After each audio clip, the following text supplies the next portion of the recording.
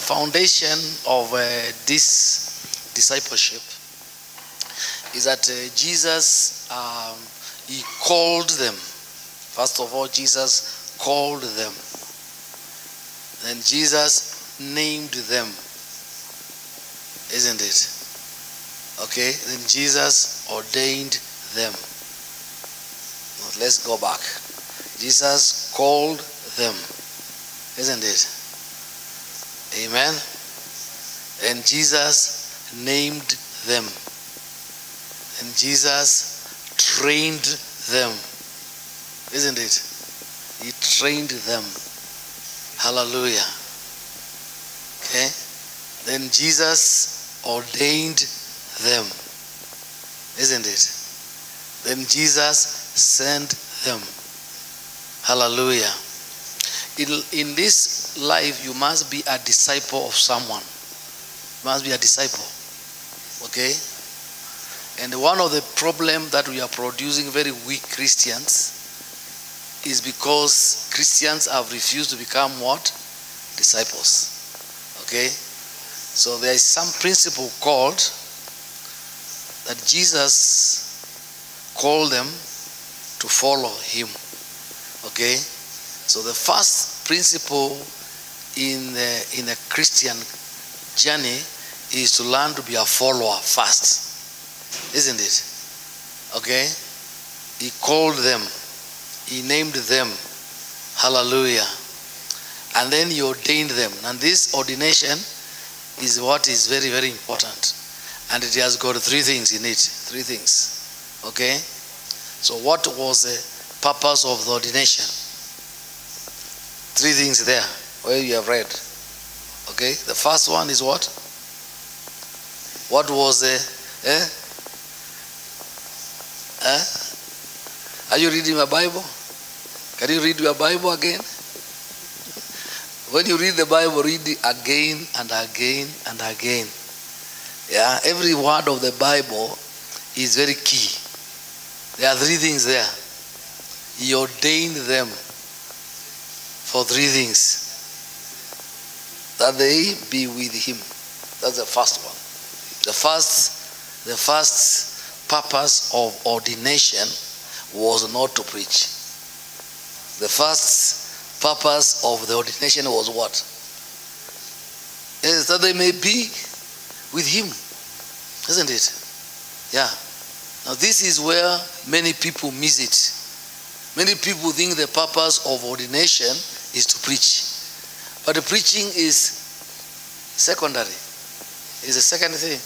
That they may be with him. Isn't it? Hallelujah.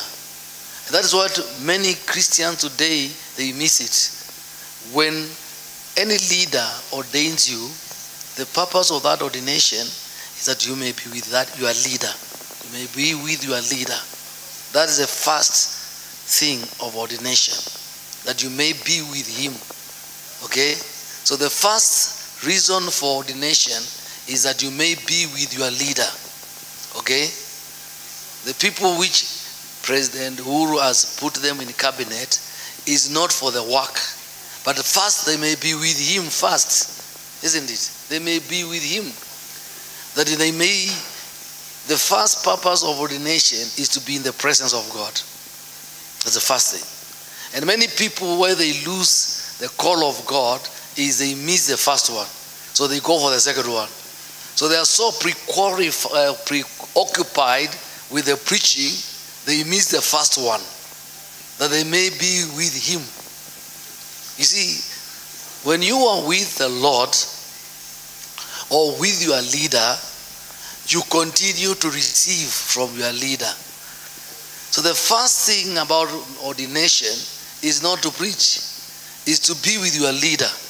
And you have to know that the reason why you have been made an evangelist is not to evangelize, is to be with your leader first, isn't it? Be there. Hallelujah. Learn from him. Stay in the feet, isn't it? The second one is what? What is it written there? That he, what is it written? He was, that he must send them. Is it he must? Is it written he must? What is it you are reading? He might. So might, is it compulsory? Isn't it? But the first one, is it compulsory? That they may be with him. That is compulsory. But the second one is what? Is that they may be available. They may be available. Should he want to send them, he can send them. Should he want them just to stay around him, they can stay. Isn't it? So you see that they may be with him, he may send them. So the second reason for the calling is that you need to be available to your leader, that he may send you. That you need to be available anytime, that he may do what? He may send you to preach. Isn't it? Mnanielewa? Hallelujah. Though you may be ready at all times, you may be available at all time, that he may do what?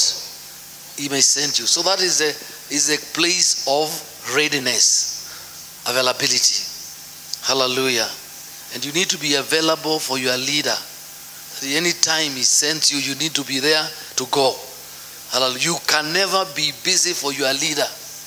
Okay, a disciple has three things. Number one is around the leader. He may be with him. When you find somebody who is not with the leader, then he's not a disciple. You need to be hanging around. Be there. Hallelujah. That is a disciple. The second one is available to be what? To be sent. To preach. So he's ready with the message. And the third one. What is the third? The third reason for being ordained is number 15. Is it verse 15? That he may give them what? Power. Isn't it? Isn't it? So the other reason for ordination is empowerment. Is empowerment. That he may empower them. Empower them to do what? To be able to heal, to cast out devils. Is it written like that? That he may have power to heal the sick and cast out devils. Hallelujah. So you can see today that the final stage is you must have power. Isn't it? To heal and to cast out devils. And one of the things I wanted to ask here in this class is that after this training, each of you should be able to cast out devils. Are you together here? Casting devils is not a job of Jesus. A work of what? Hallelujah. Of the disciples. Hallelujah. Praise God. I should not see a demon around here and you're asking Bishop to deal with it. It is you to deal with it. Bwana Yesu asifiwe. Mnanipata hapa. Because around here sometimes there is, when the fire of God comes here, there is manifestation of demons. Isn't it? And I see some people running away or wondering what to do. Oh, where is Bishop? Why should he not come and deal with this demon? Isn't it? You are here to be empowered to deal with, to cast out demons, to heal the sick, and to cast out demons. You are not here just to be laid hands on. Isn't it? Hapa unaona mahali pa kuombewa hapa, ati uombewe. Isn't it? Hallelujah. A disciple is trained to exercise the same power his leader is exercising. Isn't it? That's a disciple. You take what we call delegated authority to exercise, isn't it? The same authority which the leader is exercising by the grace of God. Bwana Yesu asifiwe. Today we have got many Christians who are sitting in the church and they have never cast one devil. They have never. Bwana Yesu asifiwe. Mama udhui, you have got authority. Huko nyumbani mapepo ikitokea, usiniite, huyo toa. Katika jina la Yesu, pepo chafu na kutoa. In the name of Jesus. Hautakaa kwa nyumba yangu, toka uende. Si ndio? Are we talking about, are we seeing, are we here talking? Hallelujah. Many Christians have been made so weak because wamekuwa Wakristo wa kuombewa.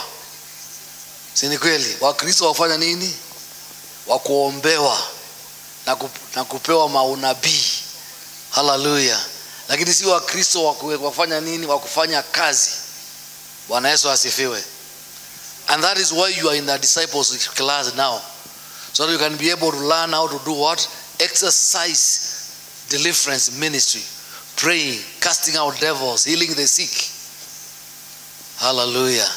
If all of us started exercising that, the work of the Lord will flow. Kazi ya Bwana itakuwa kubwa. Hallelujah.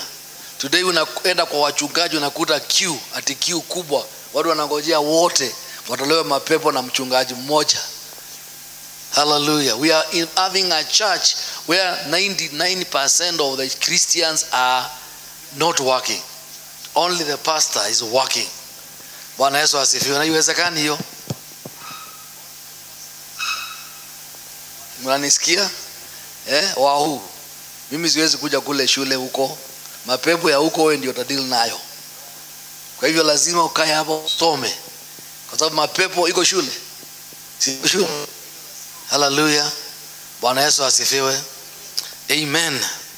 So that is the purpose of you being here in this class. Number 1, to be with the leader. Number 2, to be available, to be equipped, to be prepared to do the work. Isn't it? Number 3, to be empowered. Isn't it? To do the work. And you need to be empowered. Bwana Yesu asifiwe. Hallelujah. Amen. So we have been dealing with spiritual warfare. We have been dealing with spiritual warfare. And we have been dealing with the ministry of deliverance. Ukombozi. Okay? Christ Jesus, when he was here, he dealt with demons. Isn't it? Are we followers of Jesus? What did Jesus say? In John 14:12. John 14:12. What did Jesus say?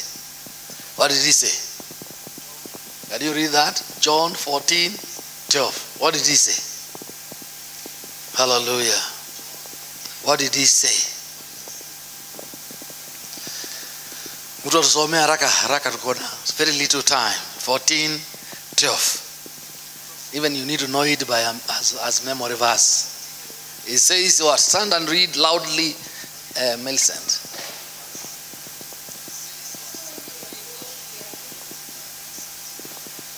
Is that 14:12?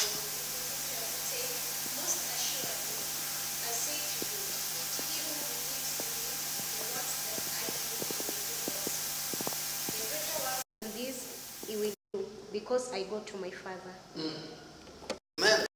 He that what? Believes in me. So deliverance ministry is a ministry of faith. Wakati pambana na pepo, unapambana na pepo kwa imani. Tuko pamoja? Unapambana na pepo kwa imani. Okay? What is the faith? The faith is, okay, the faith is that Jesus said, he that believes in me, okay, the things I do, he will do them, even greater things than this. Isn't it? And to me, I can only say you are a follower of Jesus if you are doing the things Jesus did. Tuko pamoja hapa? Tuache hii Ukristo wa siku hizi wa kisasa. Okay? Ukristo hata hujulikani Ukristo wa aina gani. Hallelujah. Bwana Yesu asifiwe. Mambo Yesu alifanya. Isn't it? Lazima tuifanye. Na kama tufanye mambo Yesu alifanya, we are not followers of Jesus. Tuko pamoja? Yesu aliponya wagonjwa, na wewe unastahili kufanya nini? Kufanya hivyo. Hallelujah. Yesu alitoa pepo. Nawe unastahili kufanya nini? Kwa sababu nani? Kwa imani. Hallelujah. We don't cast devils, hallelujah, because we are strong. We cast the devil because it is written. It is written. Hallelujah. In my name you shall do what? Why is it written that? Why is it written that in my name you shall cast out devils? Which scripture is it written? Aya? Watu wanasoma Biblia hapa kweli? Biblia mnasoma? Hiyo iko wapi?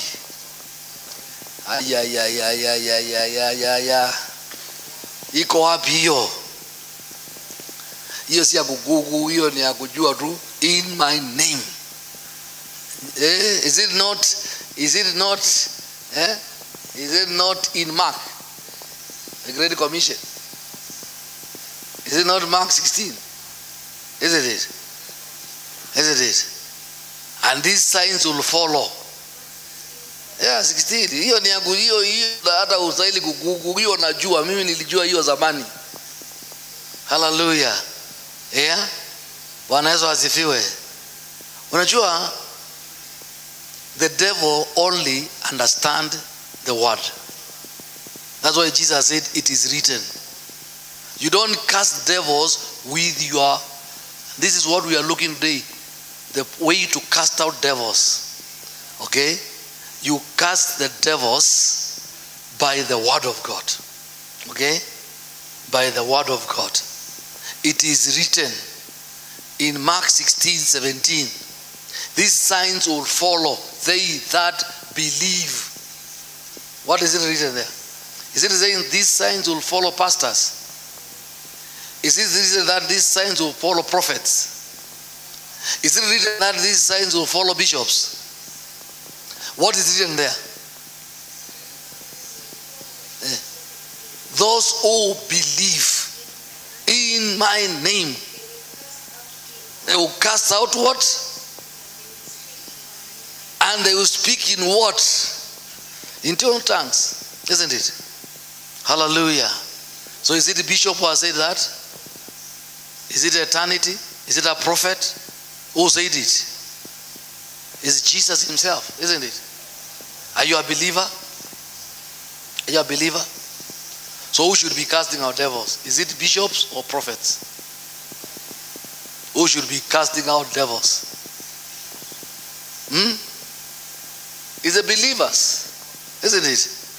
This is a believer's job. Hallelujah. Bwana Yesu asifiwe. So whose job is it? Is it your job? It is you, isn't it? Hallelujah. You need to cast out devils from your children. Some of the mothers, hallelujah, a lot of time as children grow up, watoto wakiendelea kukua, saa ingine wanapata mapepo. Even when they are small. Lazima utoe mapepo. Bwana Yesu asifiwe. Wengine wanashika mapepo huko shule.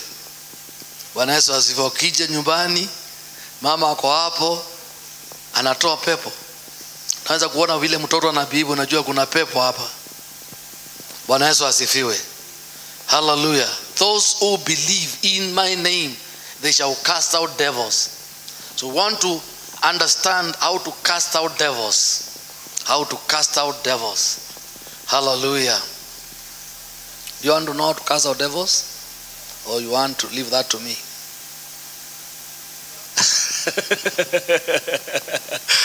Hallelujah. So the first thing how to cast out devils, number one, is to know the signs of a demon. Tulisoma hapa Jumapili, isn't it? Signs of what? Demonic oppression. Okay? There are signs of demonic oppression. Okay? And a lot of time you can identify demonic oppression. Okay? Unaweza kuangalia patterns. Okay? Unaweza kuangalia how somebody is behaving. And you see this is not normal. This is a demon spirit. Okay? Hallelujah. The people have, when the demon spirits come in somebody, it affects their behavior. Okay, it affects what? Their behavior. Their behavior changes. Somebody who was very calm, he becomes violent. Did you see that in the Bible? Did you see that man who was, the Bible says, he was staying in the tombs? Isn't it? And nobody could do what? Could bind him. Because every time they bound him, he cut the chains. Isn't it? So people, and when the demons left, what did happen to him? Was he not a very humble guy? A very humble. He said, Jesus, may I follow you? Very nice guy. He's a gentleman. A lot of people, when demons come in their lives, they become what? Abnormal. Their behavior changes. Hallelujah. As somebody who was very calm, he become noisy. He become argumentative. He want to fight. Hallelujah. Recognize this is what? A demon. So if you observe people's behavior, you can actually observe whether there's a demon at work. Hallelujah. It affects behavior. Okay? 2. Okay? It affects their spiritual lives. Okay? They affect their spiritual lives. Sometimes even what they talk about, some people, they can talk and you hear that person is not the one talking, is a demon. Is it true? Hallelujah. Ana vile amekujibu, si yeye ni pepo imefanya nini? Imeongea hiyo. Hallelujah. Sometimes the demons take over the lives of people. So it is also known by speech. Demons pervert speech. Okay? They pervert speech. And a lot of time listening carefully, you can actually hear that is not the person speaking, it's a demon what? Speaking. Hallelujah. So if pervert behavior, they pervert what? Speech. Hallelujah. Bwana Yesu asifiwe. Next thing which happens with these demons, they can also, the Bible says, this man became, he could not wear clothes. Okay? Hallelujah. A lot of time when demons come in people's life, even their way of dressing changes. Si ni kweli? Naona vile mtu anavaa nywele. Si ndio? Anakuambia iko hivi. Hallelujah. Ameanza kutafuta vitu zingine. Sinaitwa nini tattoo. Kuna mtu ako na tattoo hapa. Let me warn you. Tattoos are not biblical. Okay? Bwana Yesu asifiwe. The Bible is against cutting our bodies and putting tattoos. And tattoos is a manifestation of our spirits. Hallelujah. Bwana Yesu asifiwe. Hata kama utaweka tattoo ya Jesus. Some people say I'm going to put tattoo ya Yesu. Hata kama utaweka ya Yesu, it is too wrong. Bwana Yesu asifiwe. Amen. And so there is what we call manifestation of some things. Hallelujah. You are many people with the demons. They will manifest in the way they are going to dress, because there is something which is speaking to them. Hallelujah. Bwana Yesu asifiwe. Glory to God. Demons can also be manifested during the time of worship, especially when there is the presence of God comes down. You can be able to notice demon spirits. Hallelujah. Amen. Glory to God. And so the first thing is to identify the demons. Okay? And sometimes demons can hide themselves. They can hide themselves. You remember the demon which was upon that young girl who was following Apostle Paul?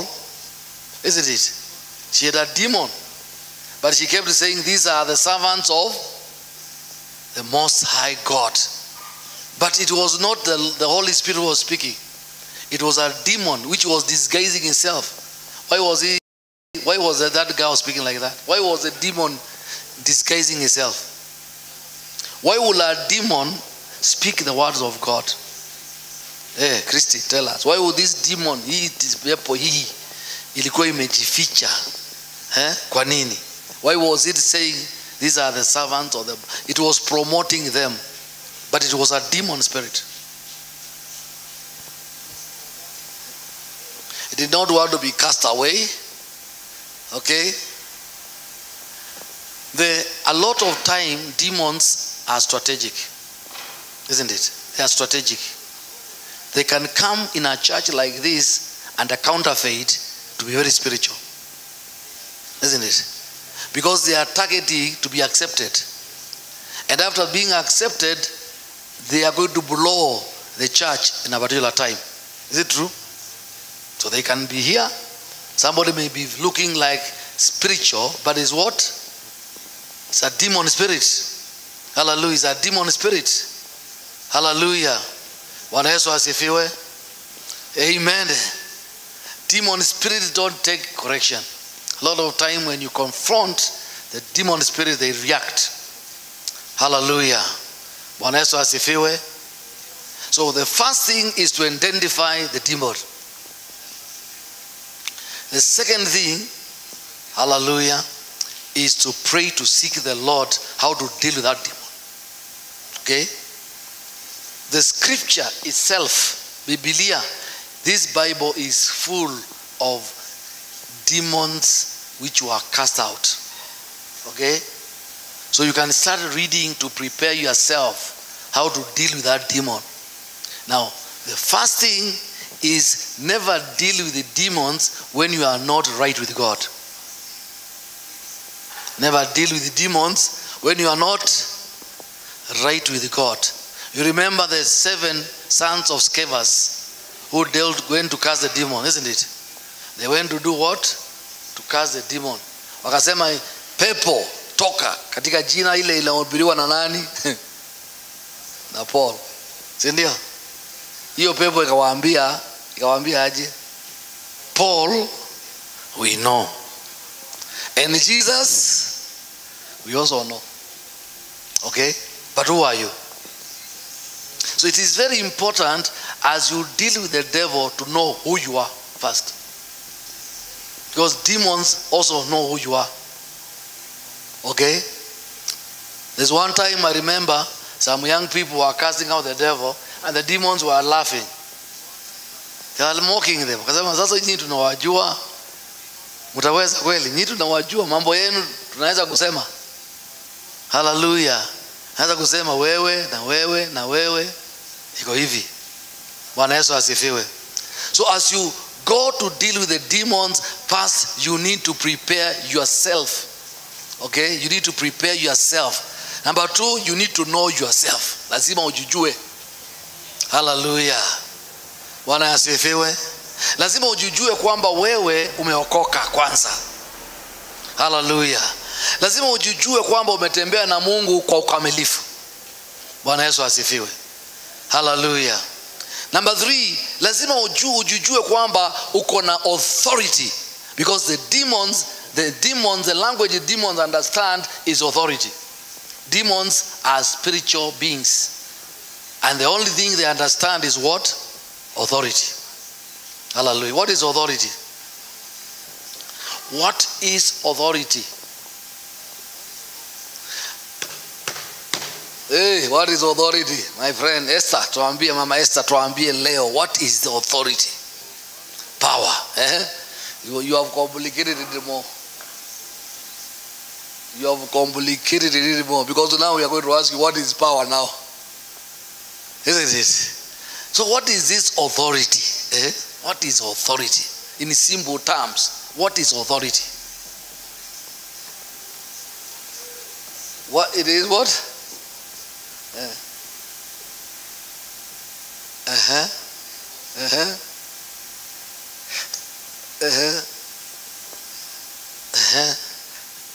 Is that authority? I'm hearing. There's a course in this Bible school. That's why I tell you to join the Bible school. There's a whole course called what? Is it? What is it called? Wadaka. That course. You did it. The believers what? Authority. Isn't it? It's a course. We do a whole course on authority. So what is authority? Instruction. So if I say, you give instruction now, that is authority. What is authority? Yes?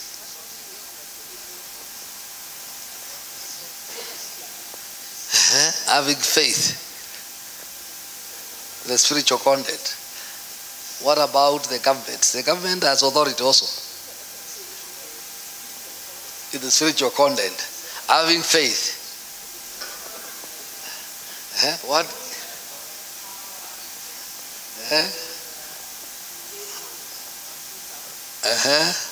Yeah, I'm hearing you. Yes. As one tell us, what is this thing called? Although I know you use it every time, but what is it? Kenya Revenue Authority. Is it an authority? Why is it an authority? Okay. What is authority, first of all? Yes? Ability to command. You're almost getting it, but you have not gotten it. What is authority? Isn't it? Given permission to do something. Amen. You almost who is going to get it now? Emily, try. What is authority? Being what?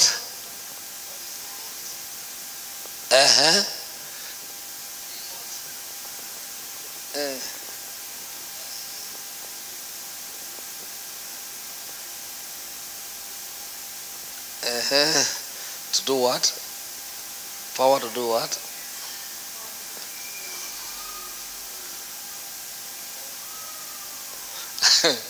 You're missing just something very important, but authority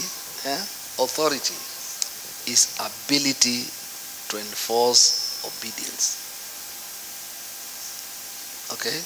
Authority is ability to enforce what? Obedience. Isn't it? That's why Kenya Revenue Authority, as it is an authority, it's not a service. Isn't it? It has been given ability to enforce what? Obedience, to pay what? Tax. It's not just a service that I may decide to pay tax or not. They have been mandated. They have been mandated to enforce obedience. Okay? That is what authority is. Okay? And that is why when we talk about authority, we talk about government. Government is an authority, isn't it? It can be able to enforce what? Obedience, isn't it? And in Kenya here, it has appointed different institutions. Okay? Some of them used to be just organizations, but now today they are authority. Kenya Revenue Authority. Okay? There are other authorities also. Currently now they have got another authority called Water Resource Authority. It's not a service, it's a what? An authority. When you read the act, which Winnie will be giving you, the act of that organization, it has been given what we call prosecution powers. Any organization which is an authority, it has been given what? Prosecution powers. That it can actually arrest you. Are there policemen in Kenya, KRA? There are policemen that can arrest you and they put you in jail. Isn't it? For defiling, isn't it? That is what an authority is. And that's why you can play with an organization, but don't play with what? An authority. If it is just called a service, it's okay. But if it is called an authority, then you need to, God is an authority also. God is what? It's an authority, isn't it? Because God is able to enforce what? Obedience. You don't obey, you cause the drought, you cry to him, isn't it? He can even close your womb, isn't it? He can enforce what? He has an enforcement power. He can enforce. Hallelujah. What about parents? Our parents having authority. Isn't it? They have authority. It's an authority. Parenthood is not just another, it is an authority. And that's why an authority has got power to curse. Isn't it? Hallelujah. An authority. Bwana Yesu asifiwe. Amen. What is another authority? The word of God is what? The word of God is authority. This one is an authority. It's not a wish. This is not a wish list. This is an authority, isn't it? You don't obey it, you suffer the consequences. Because it's what? An authority. Hallelujah. Amen. A man of God, a woman of God who has been ordained by God, is he an authority? Does he carry authority?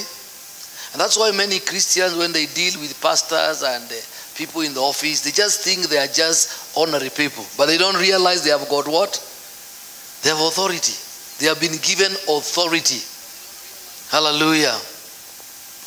That's why when we talk about Gen Zs, they are without understanding. Because they don't understand, they are dealing with a man who has been given what? And a sword. Gen Z muko. You know, I was told Gen Z are the same ones who used to burn the schools before. Bwana asifiwe. They grew without understanding. There is what? And if you remember, that is the time when the kiboko ilikuwa withdrawn from school. The generation which came after kiboko was withdrawn from school, which did not experience what?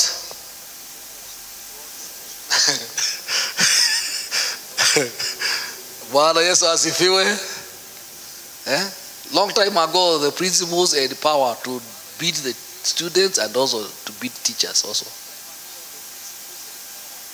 There's one principal I knew used to beat students and also beat teachers.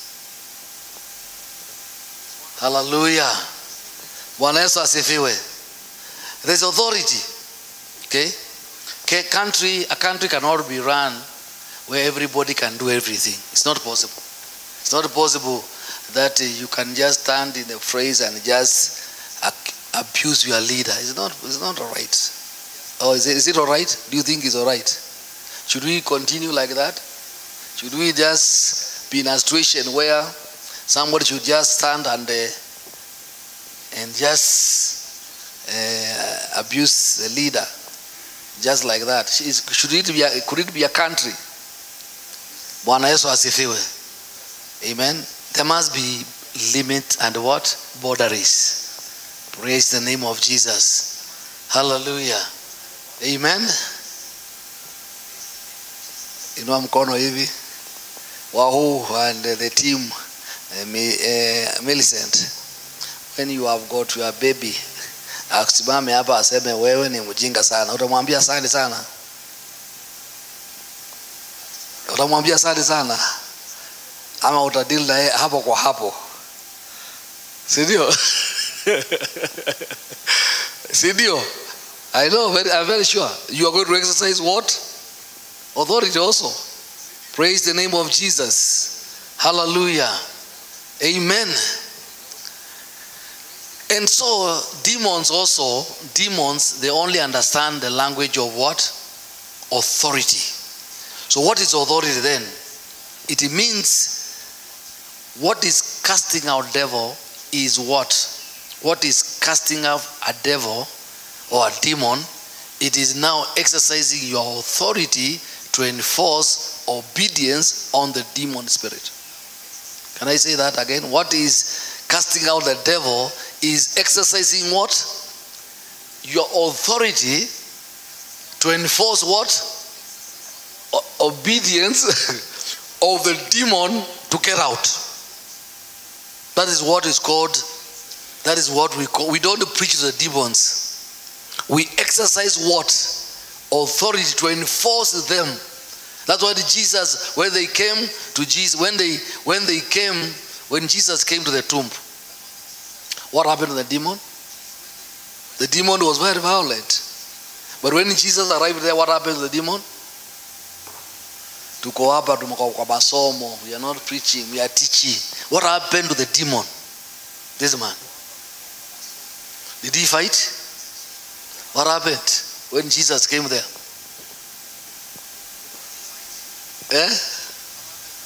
What happened? Did he not recognize that the man of authority has come? Isn't it? It even says, Jesus, thou son. Hallelujah. So demons recognize Jesus. They recognize the authority. Hallelujah. Amen. And number two, they recognize he has authority to torment them. Because there are two things in casting out demons. Number one, it is to enforce obedience on them to live. Number two, if they don't live, you have also authority to torment them. Hallelujah. Amen. Can I speak that again? So a demon in a person, you have authority over it. Hallelujah. Jesus said, one man said, I'm a man under authority. I tell my servants, come, and I tell another one, go, and he goeth. And I tell another one, do, and he does. That is what authority is. Authority is the ability to say, go, and you go. Hallelujah. Amen. In the place of work, Sarah, in our place of work, when the commissioner says, from today, go, what happens? I don't want to see you in this company again. He writes a letter, a man with the power of paper and pen. What happens? Will you come there tomorrow? Will you have a salary? Isn't it? That is what authority is. And therefore, and then if the commissioner just watches and say, she's here, I don't know what to do with her. I don't know. But the commissioner has got what? Authority. Isn't it? Hallelujah. And then he's saying, I don't know what to do. And that is what a lot of us Christians do. The devil keeps hanging around and we say we don't know what to do. Yet we have got what? You have authority. Isn't it? Whatever is happening there, you are the one who have allowed it because you have authority. Even if you go in a matatu and anything is happening there, you have authority. Bwana Yesu asifiwe. You have authority to command situations and circumstances. And how do you get this authority? To enforce. See, to enforce. The ability to tell them go, and they go. And come, and they come. And they do. Hey, tell the demon, sit down. One time I found some people, they were dealing with a demon, very violent demon. Ilikuwa inaangusha wanaume 5, inaangusha. Wanamshika msichana mdogo, inaangusha. Wakaanza kujaribu sasa kuchukua ropes kumfunga. Hallelujah. I say to them, leave that person alone. Okay? Leave them. Okay? And that I did, I just commanded that demon, violent spirit. I said, thou violent spirit, I command you to be still. Isn't it? And the demon was still. No more violent. So you can use ropes, you can use what, but you can also command it to be what? To stop being violent. Isn't it? Bwana Yesu asifiwe. So to deal with the demons, you have to carry authority. Carry authority. It's like the police, how the police stop the vehicle. Is it the size of the police? Is it any drama? Is what? Authority. Okay? Like this. And the vehicle does what? Stops. Why? Because the police has authority. And demons only understand what we call authority. Ability. You have ability to enforce obedience. You have ability. You have that ability to enforce that demon to live and to do everything. You have even an ability to tell you his story. You have even an ability to tell that demon to tell you where it came from. You have even an ability to tell that demon to tell you in the name of Jesus the name of that demon. Isn't it? Bwana Yesu asifiwe. Are we together here? Bwana Yesu asifiwe. Glory to God. So, that authority, to exercise it, you must get it. How do you get authority? How do you get authority? You get authority by submitting to authority. Isn't it? The Bible says, hallelujah, God resists the proud, but gives what? Grace to the humble. Resist. It says, submit yourself to God and resist the devil, and he will flee from you.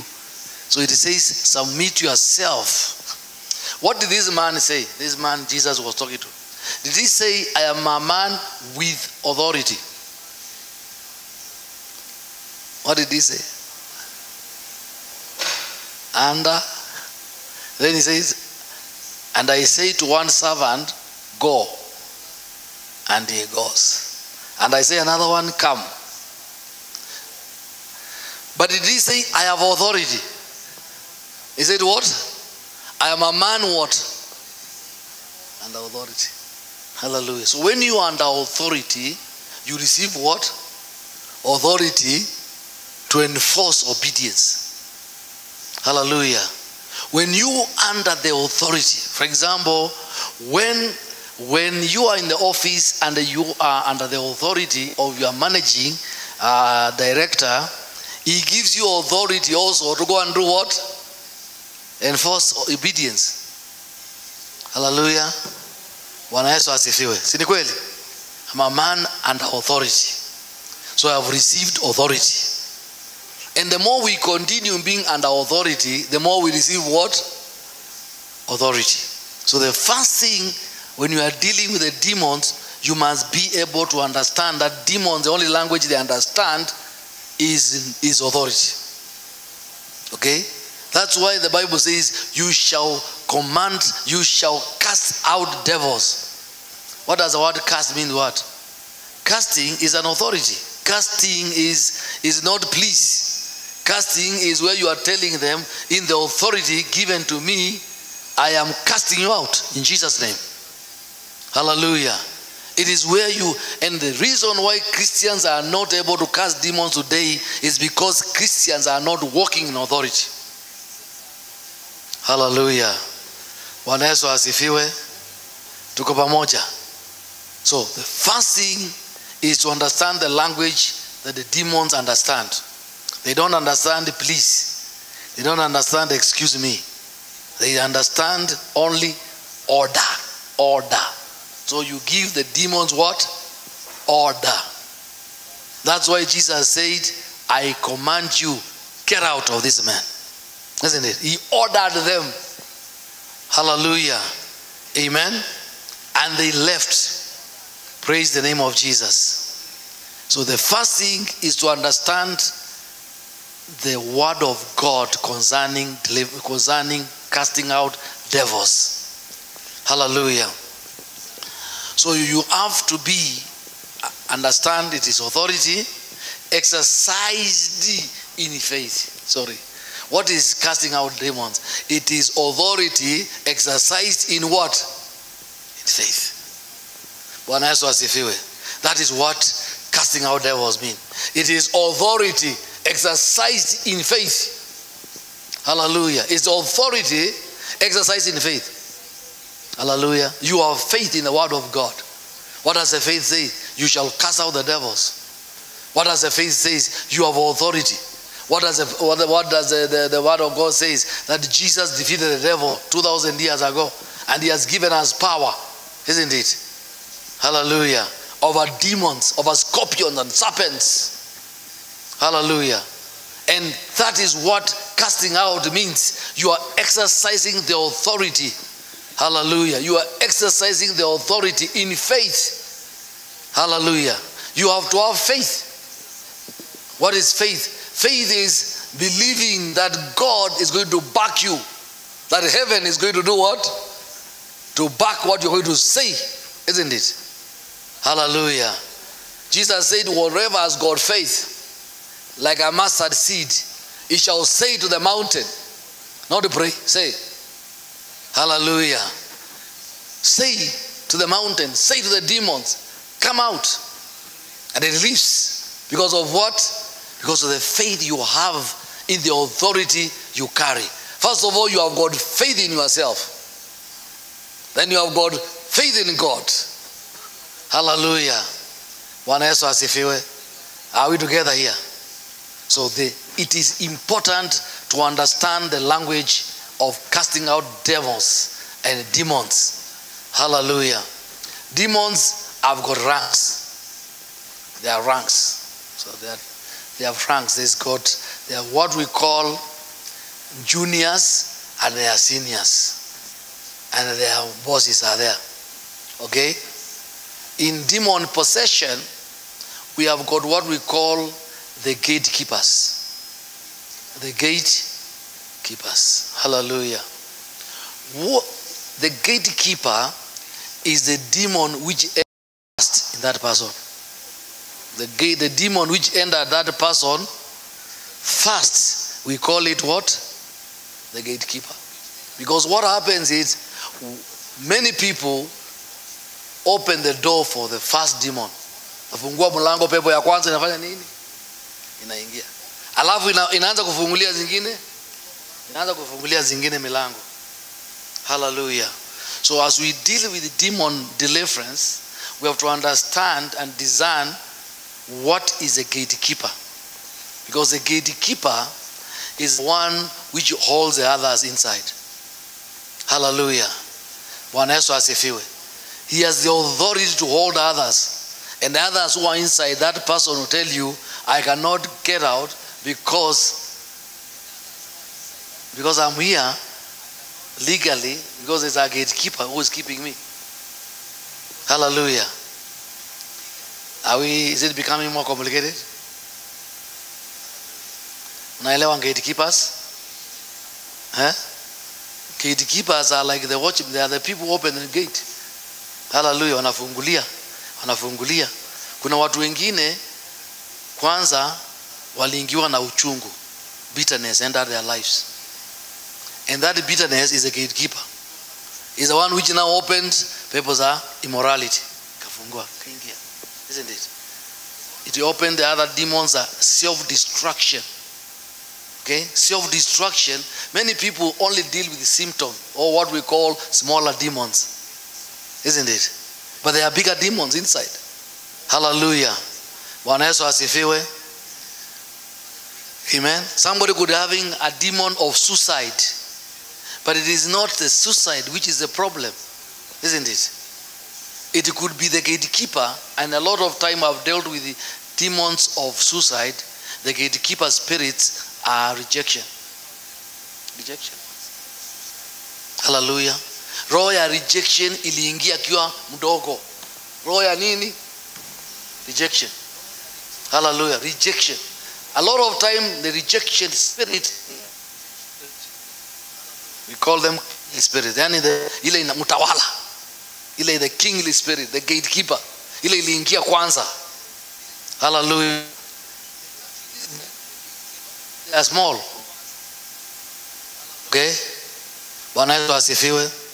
One time I was dealing with a young man who was having demon spirit. Hallelujah. And this demon spirit entered in his life when he was secondary school. Secondary school. Okay? Hallelujah. Roya, there was a spirit of rejection. How did it enter in his life? It came through mockery. The boys in the school started what? Mocking him. Alikuwa munono.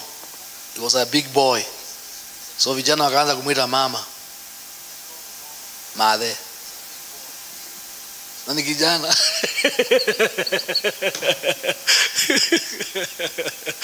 Hey. Hallelujah. One day, he told me, he was in the school And the boys, they ran after him calling him Mother. And he was so ashamed. Akaingia kwa choo. And they gathered outside there for over 30 minutes. Mother, toka. Hey. Imagine. I'm just telling you. Okay. At that time, okay, the spirit of rejection came in his life. He felt rejected, isn't it? And when he felt rejected, a door opened in his life of demon spirit of rejection entered in his life. Hallelujah.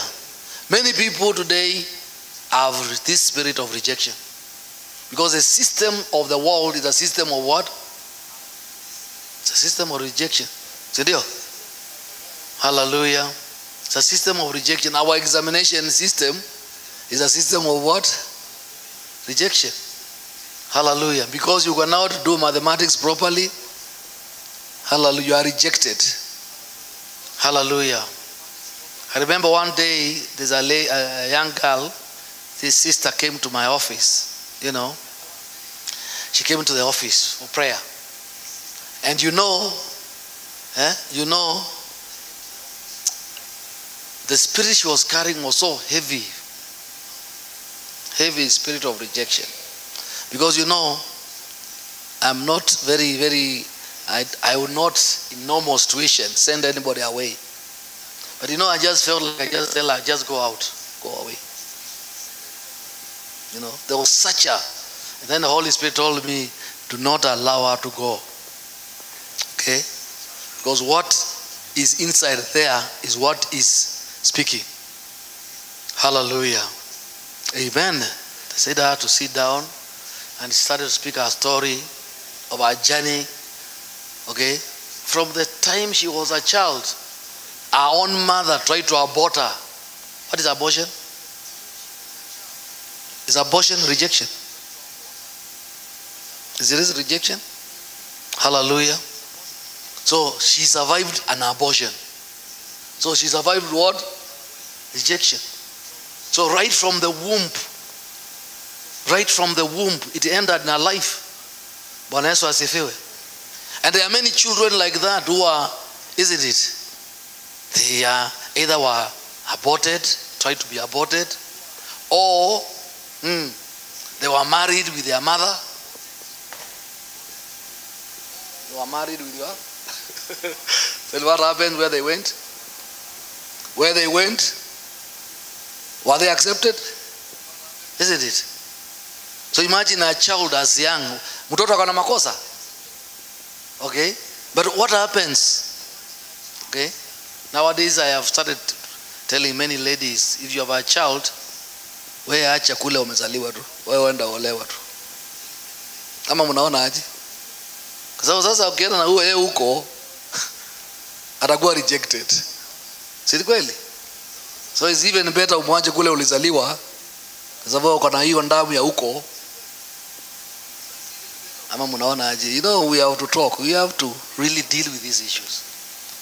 Because many children today are not okay. It's because they have gone through what?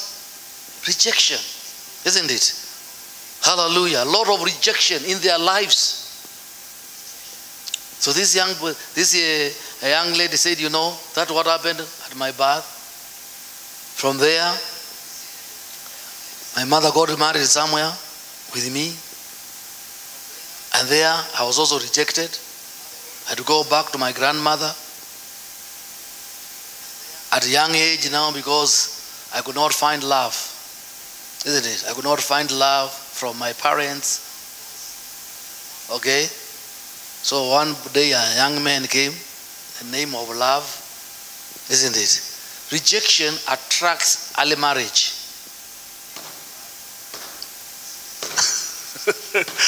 Am I talking to us? When you see a girl getting married very early, sometimes it's because of what? Rejection. Hallelujah.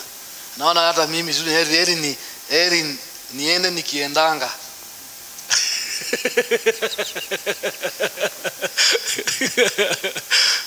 Hallelujah.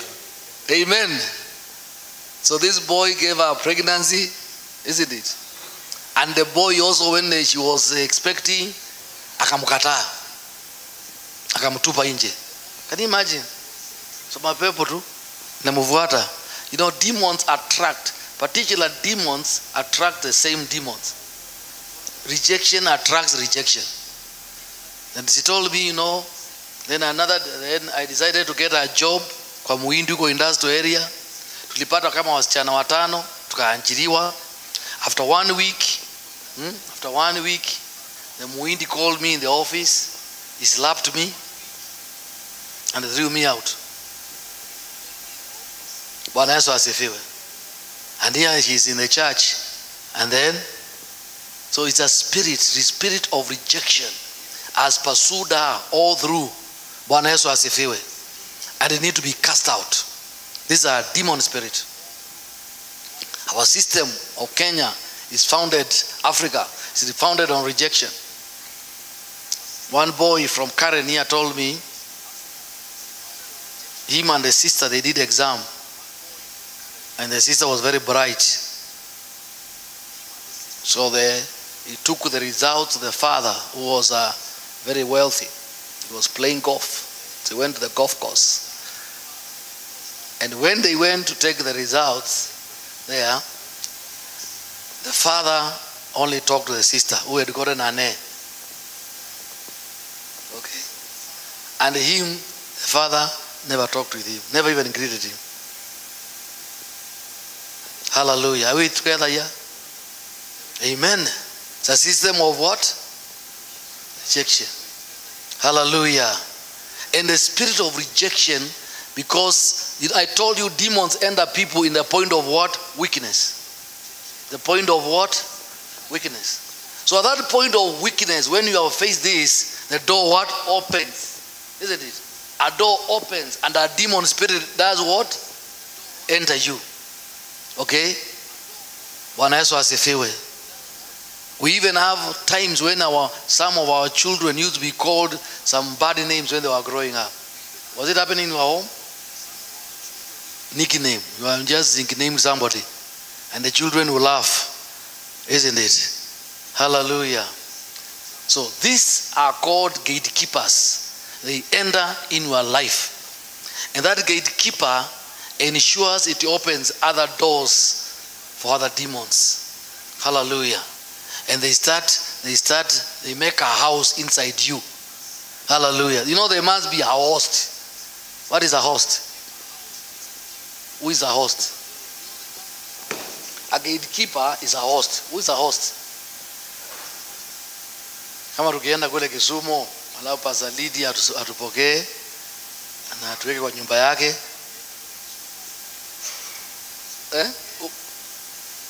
Yeah, who hosts you? Yeah. If you go to America and then somebody receives you and keeps you in his house, that's what we call what? A host. So even demons host demons. So because they have entered in you, then they start hosting what? Hata zinaandikia ingine barua, mkuje tawapatia visa. Hallelujah. Host. Hallelujah. So they build a house in you. Okay? Demon spirit, they build a house in you. Because one entered and others have continued to enter. Bwana Yesu asifiwe. Ilianza na sigara, ikakaribisha miraa. Miraa ikakaribisha nini ingine? Banki. Banki ikakaribisha dawa ile ingine. Ile ingine ikakaribisha. Yani zinakaribishana. They are very happy. Because they have found a place to do what? To live. Isn't it? Bwana Yesu asifiwe. So as we deal with deliverance, we must be able sometimes to discern which one came first. Because a lot of time, you cannot deal with the others, you're dealing with the one which came first, the host. Hallelujah. Because the others are just hosted there by the one which came first. Bwana Yesu asifiwe. And that is what demons, dealing with the demon spirit, you have to understand. Hallelujah. The other thing you have to understand is a legal hold. Legal hold. You have to understand the legal hold. Okay? This is very important. Okay? As you deal with demons, you must know that demons have rights. Okay? They have their own rights. Okay, Bwana asifiwe.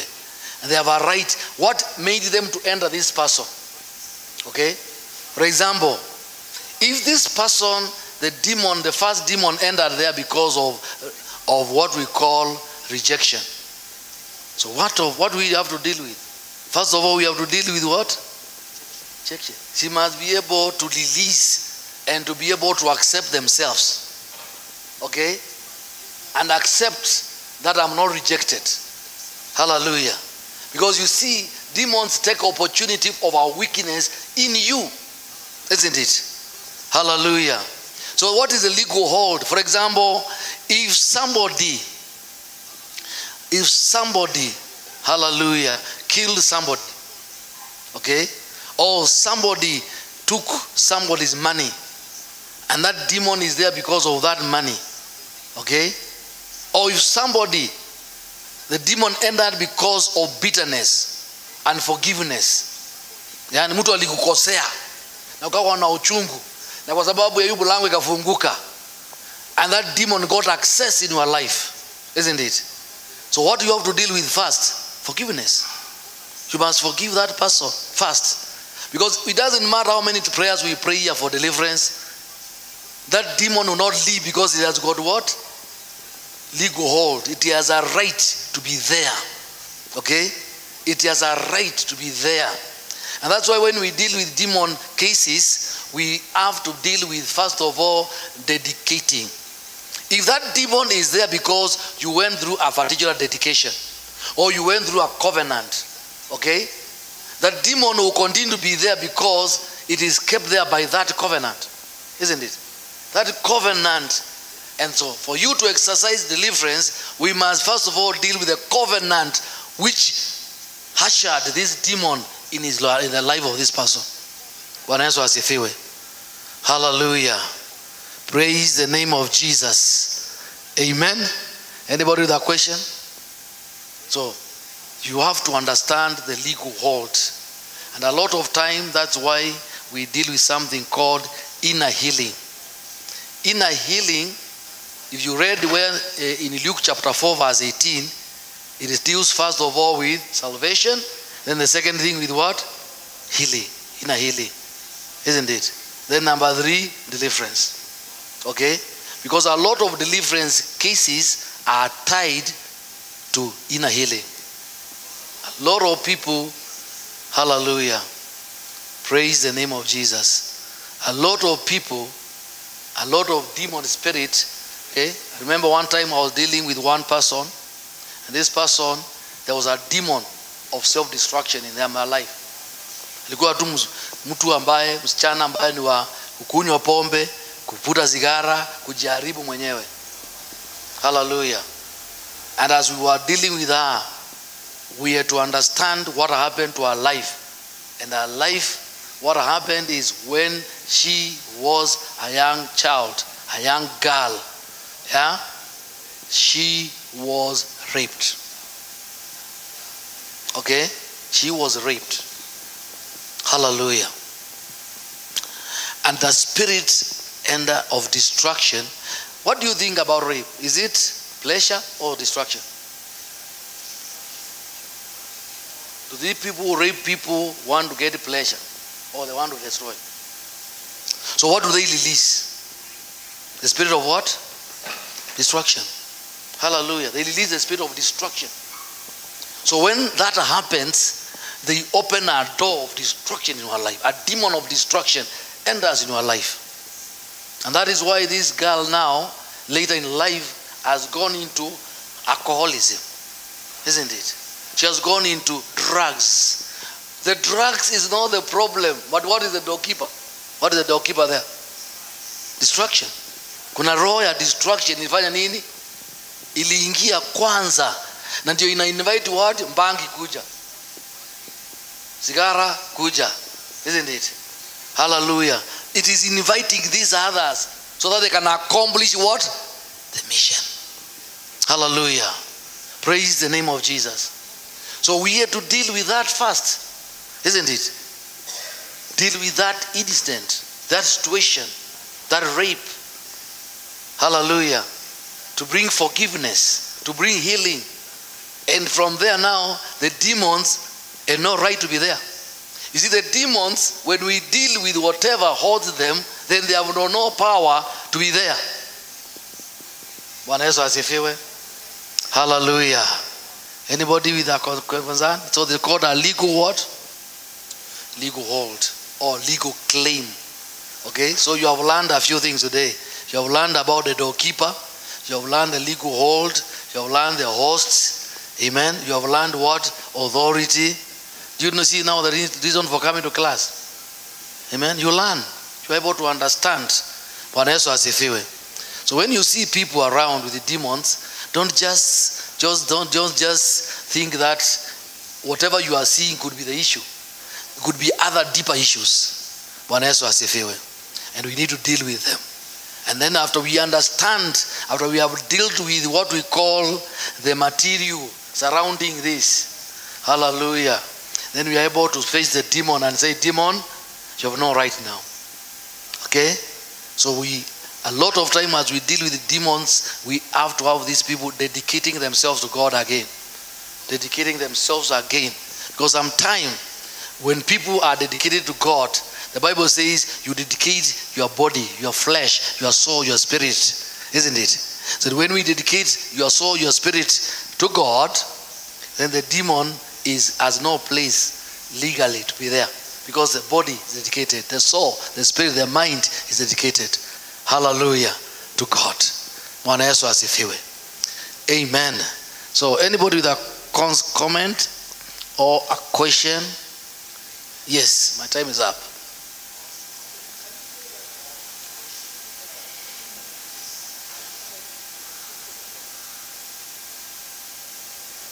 Is one of them. Not entirely. Yeah, but offense is one of them. Rejection is another one. Okay? Yeah, so you have offense. You see, demons are like uchafu. When you want bacteria here, do you invite them? Do you send them a letter to come? What do you need to do to bring the bacteria here? You create what? A dirty environment, isn't it? Isn't it? And that's why many people today, Christians, are having demons. Because of what? They have created a dirty environment. And demons have got, they come inside. Hallelujah. Because they can sense you have already created what? A dirty environment. Hallelujah.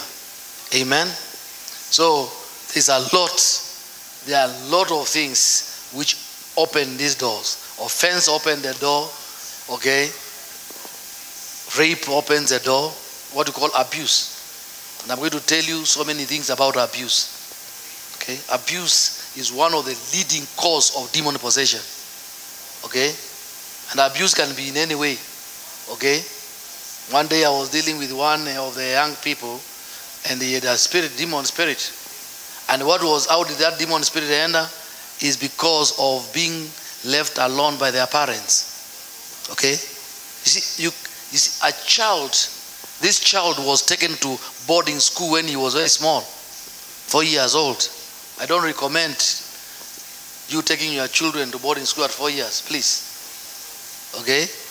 Because of what I've dealt with, that when children are there, out there, isn't it? They feel what? Abandoned. And when you feel abandoned, you open a door, isn't it? A door opens because now you feel abandoned. Abandonment is an abuse. Because a child should be the parents, isn't it? Bwana Yesu asifiwe. In the future, if I become a president, I will abolish all boarding schools. Myself. I will abolish it. Okay? Because I don't believe in boarding schools. I believe children should be their parents. Sorry. Hallelujah. Amen. Children go through a lot of things in boarding schools. I am a product of boarding school and I know.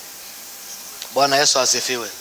Children go through a lot of abuse in boarding schools. Hallelujah. Amen. Some of them even they live never to tell their parents what they went through. Bwana Yesu asifiwe. And so it is important to know there's a different kind of abuse which people go through. There's an abuse. There's a physical abuse. There is also a verbal abuse, isn't it? And a lot of this verbal abuse, like imagine you are growing in a home where every day I've dealt with the children who have been demon possessed just because their fathers were very abusive. Okay? Shouting leaves you vulnerable, isn't it? See the clearly? When somebody shouts you, you become very weak, and at that point it's very easy for a demon spirit to enter you. Hallelujah. Please. Amen. It's very important. Hallelujah. Spirit of fear enters immediately. Because you know this child is being subjected. I remember one of the young girl came to me for Deliverance ministry. And this girl had been abused by his parents. And what happened to this child? She told me, you know, one day, Bishop, yeah, my father came, we were playing with my sister. He started beating me. He beat me until they had to pour water on me. You know water? Why do you pour water on somebody? Because he's dying, isn't it? Hallelujah. Started dying. So they had to put water on her, the child, the girl, so that he can come back alive. And she told me, you know, my mother was watching. And from that day, the DNA of my heart changed. The DNA of my heart changed. And from that day, I recognize I've got no mother and I've no father. And that's how she ran away from home. And that's why she ended up in this city of Nairobi under self-destruction. Okay? So it's very important even when we are disciplining our children to know what is the limit, what is the level. Hallelujah. Amen. How many people here have children? Watoto wadogo uko nao? Wacha nikuambie my friend. Number one, do not beat your children with your hands. Because hands are supposed to do what? To love them, isn't it? To embrace them. Kweli? Yeah? If you want to beat your children, get a stick, isn't it? And then anoint it. Pray for it. Hallelujah. I'm just telling you things I've done myself. You see, I've walked the journey. Hallelujah. Amen. And then introduce the stick to the children. Tell them this stick, okay, is a very bad thing. This stick. Kazi yake ni kutoa ubaya. Ubaya kutoka kwa watu. The stick is the one which is bad. Kazi yake ni kutoa nini? Kutoa ubaya. Hallelujah. Amen. So when the child does wrong, just bring the stick. Tell you remember the stick. Kazi yake ni kutoa nini? Wacha tuitumie tutoe hii kitu. And you don't discipline your children when you are annoyed. Because you transfer the spirit of hunger to them. You do it when you are sober. When you are what? Hallelujah. Are we here? Are we together? Bwana Yesu asifiwe. Are you able to do that? You know? Unakuta mtu anapiga na mateke. Hata head. Kila kitu. It's not good. Hallelujah. Bwana Yesu asifiwe. We are allowing spirit of violence on our children. Bwana Yesu asifiwe. And they grow with what? Violence. Because the spirit of violence was introduced in their lives. Bwana Yesu asifiwe. Amen. So anybody else with a comment, question? Yes, Bwana Dhaka. My time is up. Oh, it went a long time ago.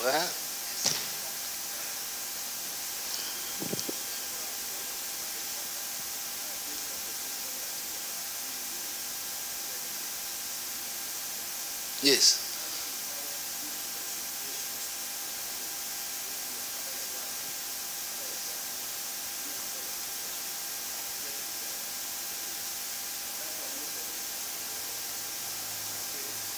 Yes. It's, of course, because they feel abandoned.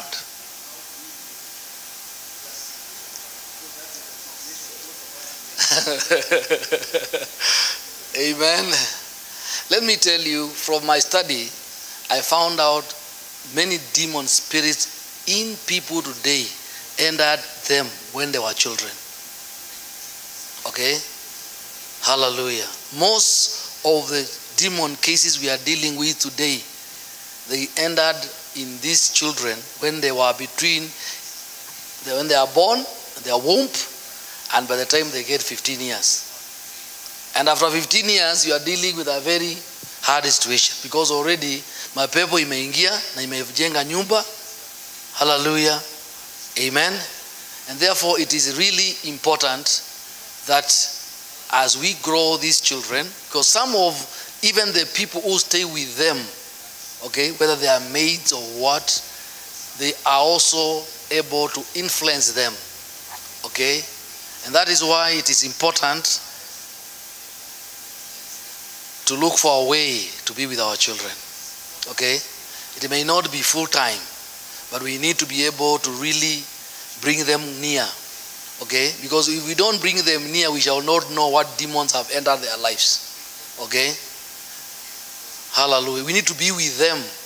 We need to create time. Even if it is not being with them full time, but at least when we have time, we need to be able to interact with them and pray with them. Because in that way you are able to understand what is at work with them. Okay? And they should also be able to understand why you are away. Okay? Your children must understand why you are away. Otherwise, if they think that you are away because you are abandoning them, then the devil speaks to them. The devil speaks to the children. Okay? I don't have time to tell you this, but I can tell you that many children, the demon speaks to them. If you can be friend to your children, they will tell you the things which the devil is telling them. Okay? And some of them, they continue telling them and building them, and then persuades them, tells them your parents, they don't love you. Okay? That's why they have left you. So you have to share with them and tell them the reason why I'm away is because of this. You have to walk with them. They must understand why you are away. And they must also understand, you must also understand what they think about yourself being away. Okay? That kind of thing must come so that at least they are not exposed to a particular preaching of the devil that you have abandoned them. Okay? This is important. Shall we stand in prayer? Thank you so much. So you know how to cast a devil now. Hallelujah. Amen. Some demons don't go without prayer and what? Fasting.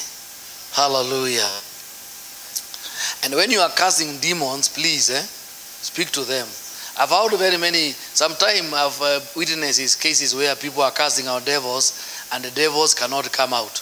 Because kama ni vijana, kama wako watano, Maingi yako hapo, na yule mwingine, Steve wako hapo, sasa wako 10 wako watano hapa na Pauline yako. Toka. Huyu anamwambia nyamaza, huyu mwingine anamwambia toka. Huyu mwingine anamwambia kaa chini, pepo. Ule mwingine anamwambia simama. Sasa at the end of the day pepo anagoa nini? Confused. Ajui atasikiza nani? So when you are doing deliverance ministry, you need to do it together. Agree. So that is one person who is doing what? Who is undressing the demon spirit. Not all of you.